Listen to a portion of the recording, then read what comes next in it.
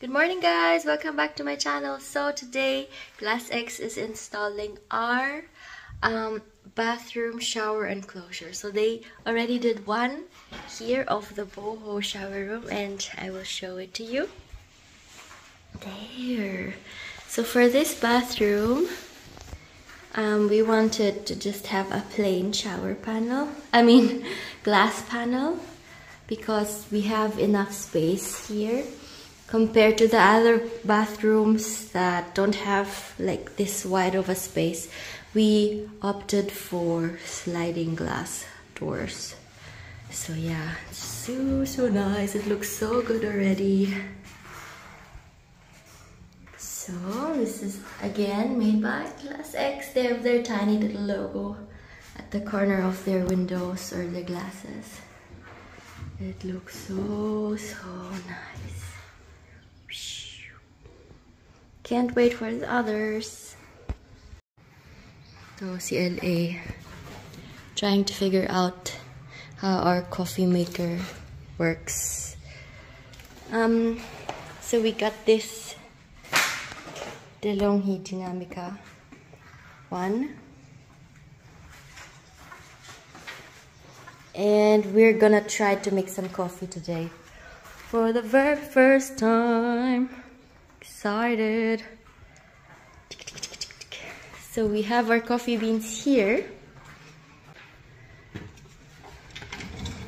in our pantry. Wait, there.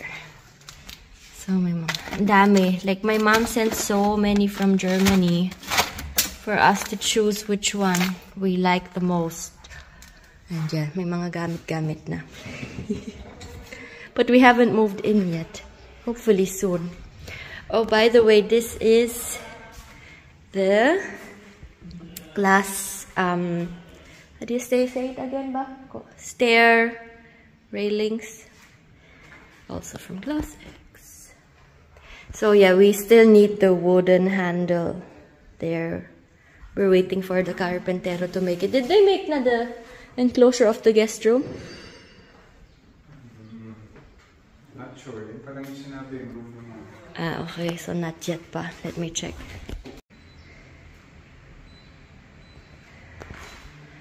So actually, kahit ganyan pa lang, matibay na siya. Pero we will still put those wooden handrails made of the same wood. Tao. Let me check where they are. I think they're in the masters.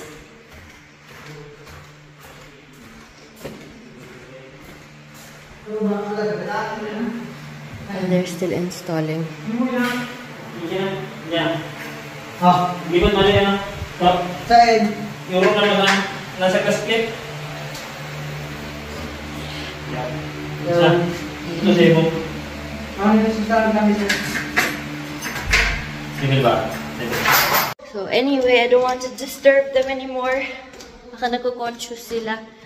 Let me go back to LA and the coffee machine. I'm so excited! Do we have to wash it pa? Syempre, siguro. Okay.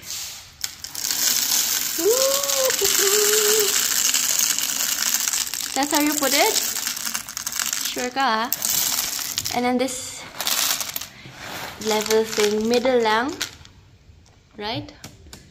Yeah, 5 lang siguro, middle. Yeah. Oh my god. Starbucks na. Char. PCC, sir. Kasi kami coffee drinkers, kaya first time namin gagawa. First time ever to use a coffee machine. And, as he said, we're not coffee drinkers. Wait. Using your machine, you'll have to prime it. You need to take a cup, place it underneath the hot water spout.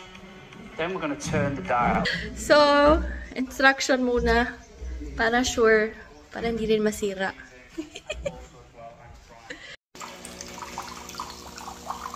So ito, yung pang-klinis? To clean or what is that step?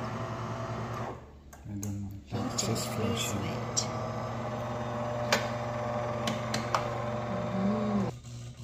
Rinsing.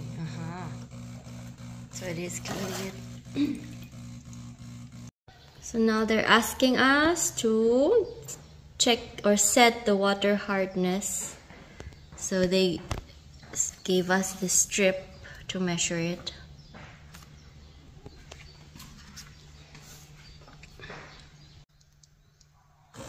This is the first espresso cup this machine is putting out. So it says in the instructions na after 5 to 6 coffees, you will get the desired results or like the best results. So I guess the first one is the not so good one. So now we adjusted the strength of the coffee. Ellie wants to make Spanish latte. Iced? Yes. Okay. And now comes the magic. Oh, I need to...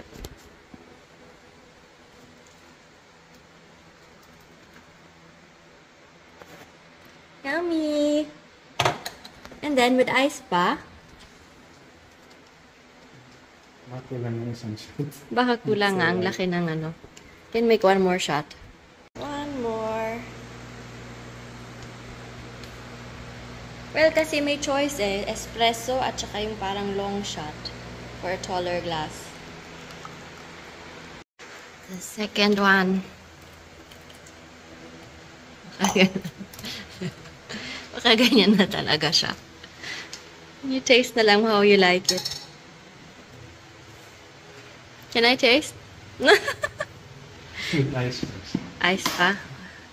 Ano ba yan? Look at all the ice we got. Just for today. It's enough. Oh, yung nga. That's why we need a straw. We have so many pa naman sa house sa Washington.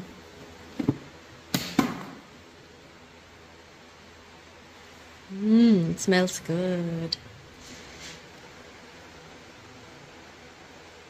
Taste test. Me.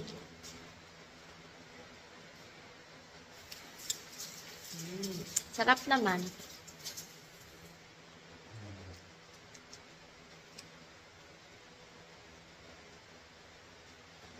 It's good. Sarap. Oh, sarap. So next time na tayo mag-try gumawa ng cappuccino here. So I like.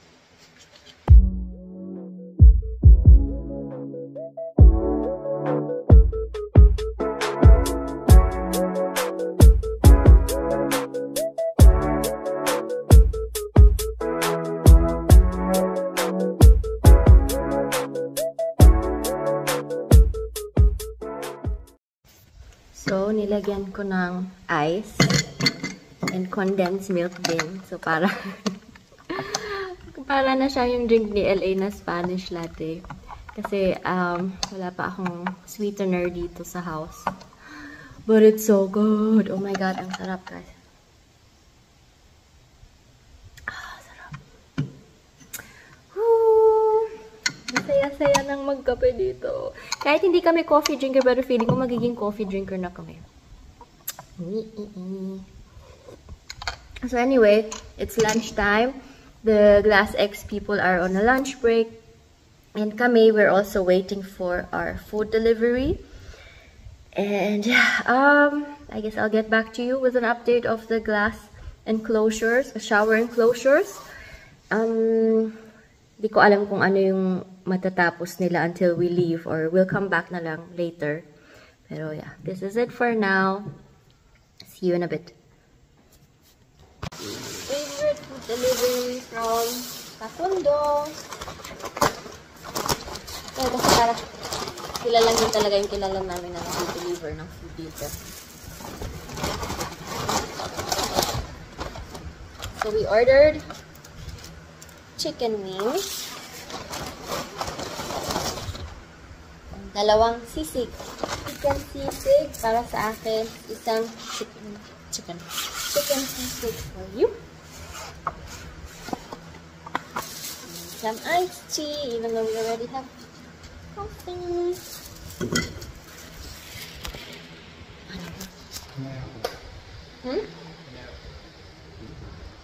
It's broken. Muna ng lunch. Kain po tayo. Then look at this. Ito yung silicone coasters na nabili ko sa Shopee.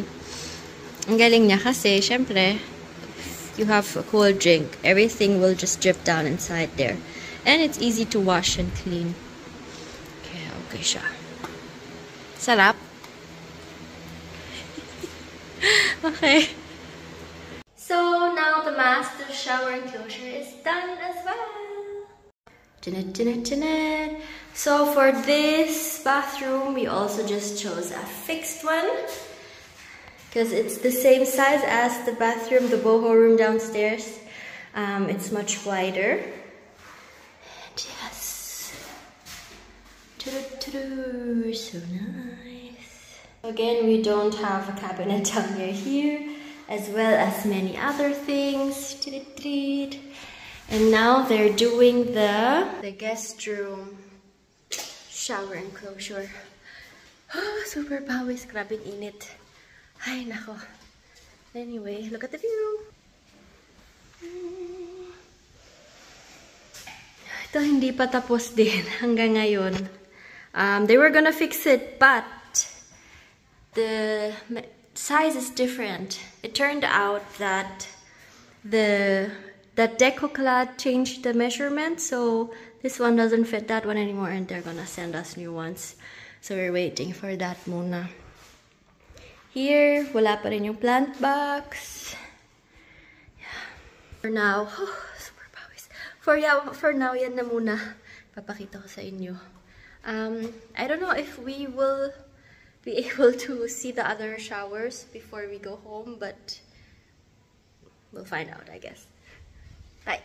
And it's done.